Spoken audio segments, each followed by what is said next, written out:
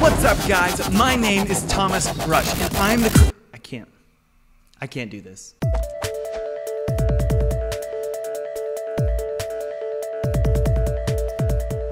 Let's just talk normal like human beings. How's that sound? My name is Thomas Brush. I'm the creator of a game called Pinstripe. I'm also working on a game called Once Upon a Coma.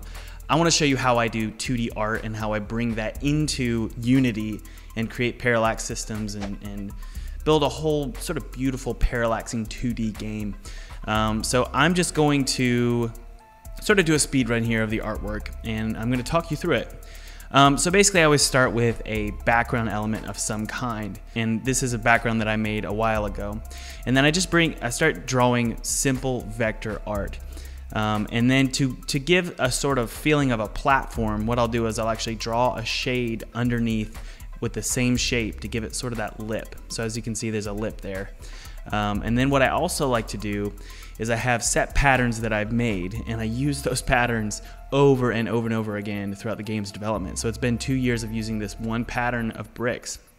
I'll slowly bring more of a faint blue color, especially with this level, into more of the background elements to make it feel a little bit foggy. So as you can see, this second platform in the background certainly has a little bit more blue to it and gives it a little bit of feeling of fog, and I think that certainly gives mood and atmosphere to my games. I'll also use a stamp that I made, a brush that I made, that allows me to etch in various pieces and triangles into this brick to make it feel a little bit more rustic and old. And then I'll just use a brush that I made, again, about 2 years ago, and this is just a moss brush. And it's one single image that I just draw over and over, and you'll see that a lot of the work that I do in my 2D graphics are reused, just one single, basically a stamp. So this is the bushes here.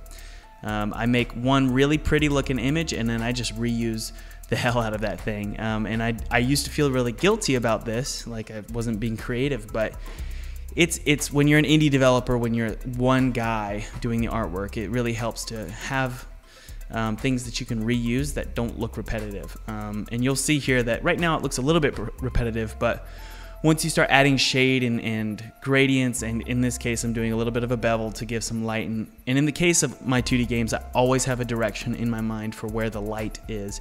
There's no real-time lighting, it's all baked in by like my illustrations. So in this case, there's the top right-hand corner of this, I imagine the sun shining down towards the left bottom corner.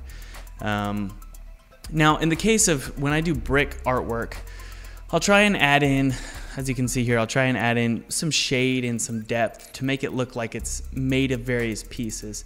And all that is just a simple gradient from left to right. Also what I like to use, and I actually use it all the time, is Adobe's cloud library, and this is just artwork that I've saved. So as you can see in the library section there on the right hand corner, I've got all these different kinds of pieces of artwork that I can drag and drop to get things quickly designed, quickly developed. I did not have this approach with my last game, Pinstripe. It was much more sort of storybook, hand-drawn. In the case of Once Upon a Coma, I knew that I needed to get the game done much quicker, and that's usually the case with most games when you have a tight budget. So as you can see, I'm using artwork from the Adobe library that I made and saved, and that's a window right there, and I just sort of give it a little bit of a bloom, and suddenly it looks like it fits right in with the world, even though it's used, you know, hundreds of times in the game. So I'm going back and forth between an illustration that I did about a week ago, and I'm grabbing some of the colors from that. But as you can see, I do have a color palette, and it's not selected properly currently, but there's a color palette for this level, and it's basically orange and blue, kind of contrasting colors. So yeah, I've got all sorts of graphics that I just drag and drop, and this is important to remember when you're doing indie game development. You want to make sure that if you're designing something, you want it to be scalable. You want it to use, well, both scalable long term, but also scalable in terms of the size. So you want to be able to use the artwork that you're designing at very large scale for the foreground elements, but also smaller as well. And you want it to look good as a thumbnail, but also as big blown up 4K graphics. So right now I'm doing the grass, and I learned this thing from Ivan Earl, and Ivan Earl is an incredible illustrator who did some Disney artwork in the, I don't know exactly when he did, I think it was like the 50s. I learned from him that if you want to make something look moody, just add some really sharp or skewed shadows. So you can see on the grass here, I've got a shadow of the bushes running almost horizontally across the grass, and that gives it a feeling of twilight and evening. So definitely achieving a moody atmosphere in this illustration here. So all these elements in my mind, I have an idea of where they're going to be placed in terms of the Z-axis to give that parallaxing. And that includes the fog here. So fog is really simple for me. I just draw a simple sort of various squiggles, and then I fill them in with a gradient, and then I blur them with a motion blur directly to the right. And then I also do just a standard Gaussian blur. I think that's how you say that, right? Gaussian blur. And now here also you see I have a stamp that I created of just simple pine trees. And it's, again, just one stamp. It's not varying between multiple sprites. It's just one single stamp that flips on the x-axis it's sort of random, really. So I'm just sort of stamping those around, and then I also like to fade the tips of the trees to give it a feeling like if you ever look at something in the fog, as you go upwards into that fog, things get sort of blend into the sky, and you'll see that I'm trying to blend and add fog to these trees. Now, I always like to remember, even though the trees are sort of blending into the sky, that's not because of fog. I think that's more just it's not as distracting. But in the case of this game, I always try and remember where the fog is. I choose either, is it on the floor or is it in the sky? And in this case, it's all on the floor. So as you can see, every single layer has a little bit of fog behind it to give it some contrast. So if you look at those bushes, the 2 layers of bushes, see that white rim? That's just a little bit of fog to give it contrast. And that really makes things pop, especially when you're using such a muted color palette. And I love muted color palettes because they're certainly moody, but they're dangerous with 2D games because there's not a lot of contrast. And so you can sort of fake your way through adding contrast to a muted color palette by using fog. So let's see here. I'm trying to think of what I'm doing here. I think I'm renaming layers. Okay, so now I use something called PSD importer. And I basically import that PSD that I saved. I've named all the layers intuitively. And the layers import, which is amazing. And I import those layers with this plugin, and you can get it on GitHub for free.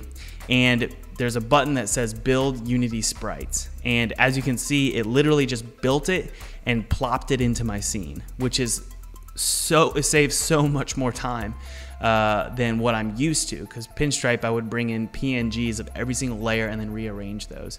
With PSD Importer, the plugin again that you can get on GitHub, you can plop them in, and then now here I am just arranging them on the Z-axis. And my developer, his name is Eric Coburn, he actually developed a parallax system that basically runs a for loop that runs all of these different layers and basically looks at the Z-axis and says how fast do these want to move with the player. Things in the background move slow, really slow. I mean, if something is like the sun, for example, if you're ever driving past the sun doesn't even move, but the trees are moving, right? So things close to the camera move really quickly. The player is at 0Z, and so he moves at standard speed, and then things way in the background like the sky basically don't move at all. Here I'm adding the polygon collider. It's just a simple 2D polygon collider, and I just do this custom. I don't really have it build with the sprite at all. I just build it custom, and there's different kinds of polygon colliders. There's a platform which you can jump through, and that's a layer that Eric has built that detects whether the player can jump through a platform. Those are things that are above his head. Things below are just simple ground, and you will never be able to pass through those. So as you can see, I've also got a background that's, well, I mean, I'm looking at this right now. I really like it. Basically, the way this plays, the parallaxing makes it feel so much more alive than if you actually look at the Photoshop file. And also, when in doubt, add fog, right? So when in doubt, you want to make sure you're adding fog.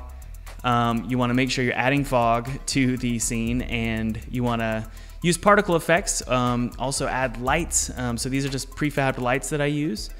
And I've also got various pots that I like to add. So these are all prefabbed. If you've noticed, I'm really into reusing items and being as economical as possible. I think indie game development, you have to be economical. So we've got pumpkins that we use. Just place them all over the place, rotate them a little bit. And finally, we've got enemies. So these are little electronic jellyfish. So all of a sudden, we went from a Photoshop file and we have this super alive scene. And it's moody, and it also has color correction applied to it, and a vignette, and also some bloom and motion blur. And those are all post-processing effects inside of Unity. So we've finally got some spine trees. Spine is just a 2D animation software. So I go from Photoshop, I design these pine trees, and then I bring them into Spine, animate them a little bit, have them wave in the wind, and then finally add a rain particle emitter. And suddenly you have this stormy scene. So this is why I love 2D game design. Going from a Photoshop image to this beautiful, and this is all, by the way, I was just looking at my color correction ramp. There's no real true black, and it makes it feel old and rustic. And that's why I use the color correction. But yeah, so going from Photoshop file of just sprites to this really full, almost 3D look. What I mean is it almost looks like we're on part of a play or something.